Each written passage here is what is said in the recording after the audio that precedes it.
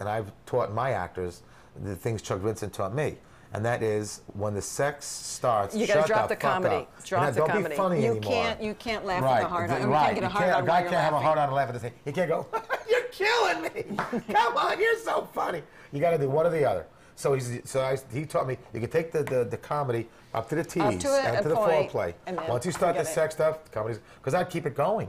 I did. Oh, you know what my favorite comedy bit is? I'm fingering a girl like this, right?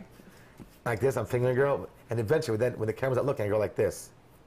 And I keep going like this, right? And then I go like this. I go. And keep going. Then I go like this. I sort of I've done this. Then I go like this. And then I'm going. Ah!